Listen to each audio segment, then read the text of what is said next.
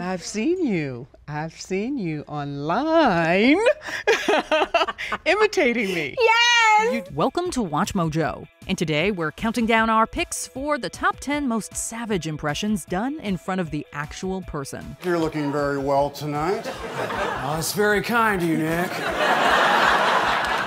You look great, too. For this list, we're looking at the most hilarious and jaw-dropping times people came face-to-face with an impersonator. Is there another impression worth shouting out? Let us know in the comments below. Number 10. Frank Caliendo as David Letterman. Known for his stand-up comedy and television appearances, Frank Caliendo has garnered a reputation as one of the best impressionists of the century. It's really great to be here at Impressionist Week. Every impressionist seems to have a signature impression. For me, it's John Madden. He displayed this talent when he stopped by The Late Show with David Letterman to perform an all-star lineup of characters.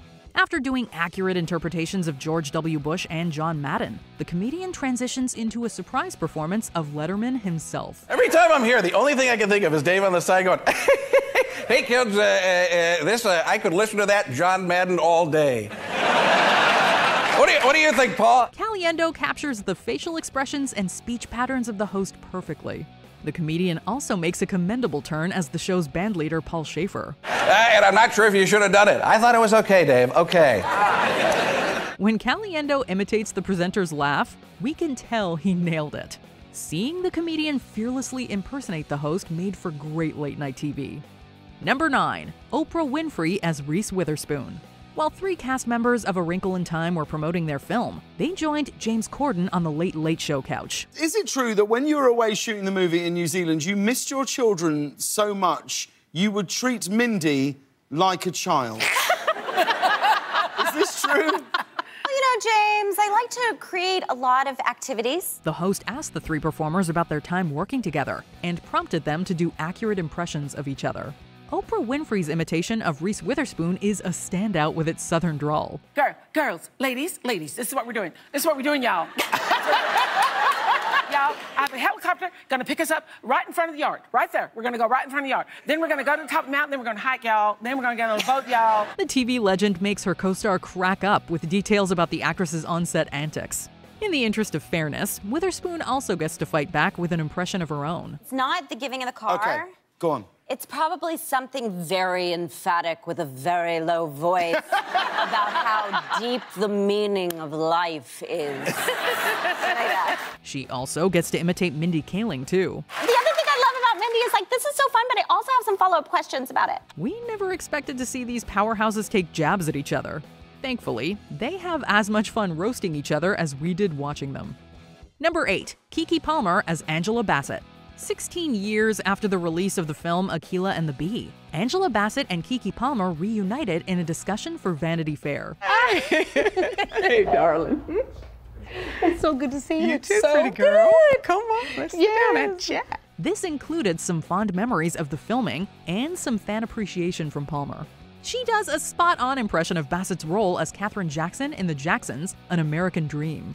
In the video, the younger actress puts her entire face into this imitation to capture the veteran's mannerisms. You will lie, and you will cheat, and I don't want you. I don't want you. I don't want you no more.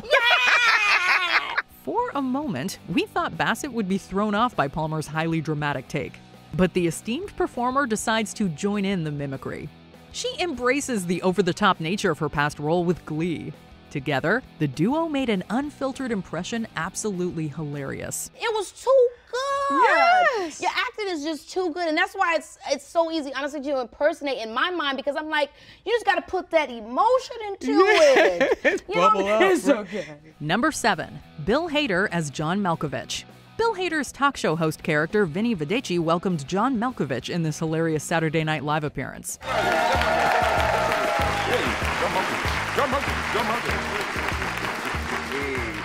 After doing a loose attempt at a career retrospective, Vedeci does an impersonation of the seasoned actor. Hader effortlessly imitates his scene partner's cadence and voice perfectly. I can be John Malkovich. I'm sorry? Hello, my name is John Malkovich. I don't sound anything like that. No, you sound exactly like this. And, to make matters more impressive, he even retains hints of the accent he was doing for Vedeci at the same time. While Malkovich plays along, the idea of getting easily impersonated by someone who is also putting on a fake accent is pretty savage. Doesn't he sound like this? C'est la cosa do John Malkovich.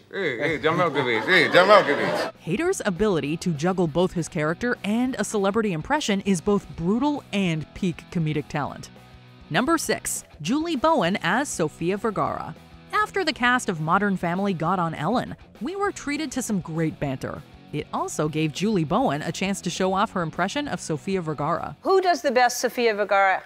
Julie. I think it's Julie. Really? I just do it a lot. Doesn't mean it's good. She's definitely not the only person to have an imitation of the Colombian actress. However, Bowen definitely rose above the rest with a story about getting ready for the talk show. She goes, what are you going to wear for Ellen? And I said, you know, I'm going to wear, she goes, is it cocktail? And I said, well, I'm wearing like trousers, but cocktail. Vergara and her co-stars immediately chuckled at the precision of the accent. On the one hand, Bowen's interpretation took shots at the actress's personality and well-known voice. I will wear something tight and like a dolce maybe, but it will have fruit on it or flowers, so you know it's for the day. It's not cocktail. But she also captured the performer's joyful personality and fashion sense. Vergara can't help but agree that it was accurate when she discussed her wardrobe. Number 5. Tom Hiddleston as Graham Norton. When Graham Norton welcomed Tom Hiddleston onto his talk show, he probably didn't consider that he would be the source of an impression. People just do impressions of you, don't they? Very rarely. Yeah.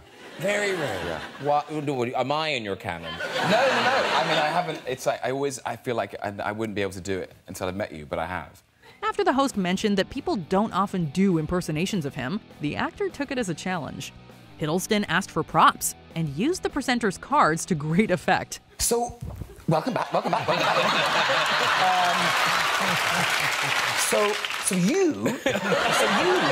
never been on the show. Before Norton can realize what's going on, the actor completely took over. Hiddleston chose to capture the host by going over the top and rapidly switching pitch and tone.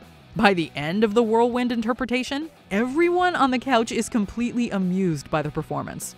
Norton himself had no choice but to admit Hiddleston had nailed him. I feel your pain, Bob. First time.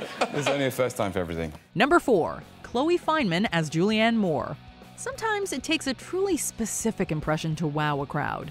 Saturday Night Live star Chloe Fineman did just that when she was a guest on The Ellen Show. Hi, Chloe. Hi. It's so nice to meet you. I understand I learned today in the meeting that you were almost on the show. When the host brings out Julianne Moore to join them, the comedian unleashes her best turn as the actress. Fineman's bit is all about how similar the actress's sad and happy expressions can be. I do a thing, is this Julianne Moore laughing or crying?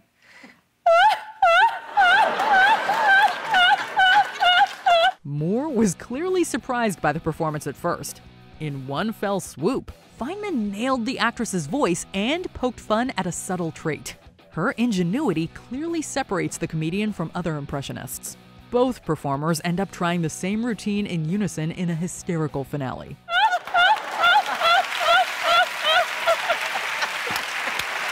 Number 3. Jimmy Fallon as Russell Brand. Russell Brand is a brash and mischievous comedic personality that few people can imitate well. We've known each other a long time, Jimmy, and I think I've put more into our relationship than you have. Don't do this on air. Don't say this on air. Thankfully for us, the comedian got a solid impression from the host of The Tonight Show. Jimmy Fallon's goofy inflections and physical performance mimic Brand better than almost anyone.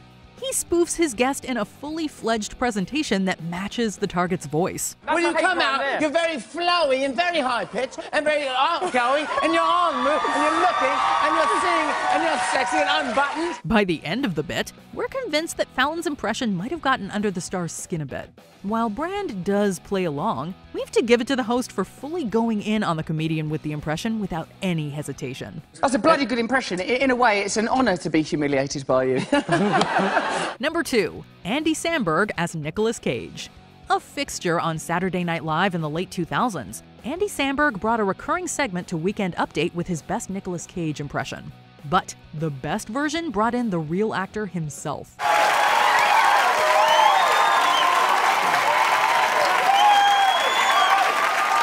Cage plays opposite his doppelganger with all of the self-awareness that fans could hope for.